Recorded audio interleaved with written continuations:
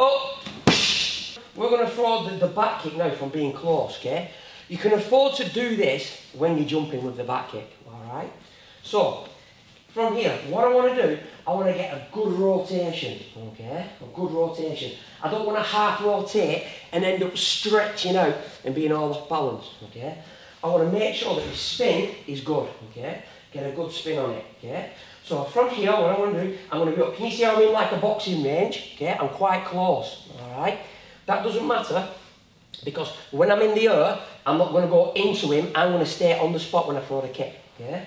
So from here, I'm up, this way, sinking that back kick in, alright? So watch again.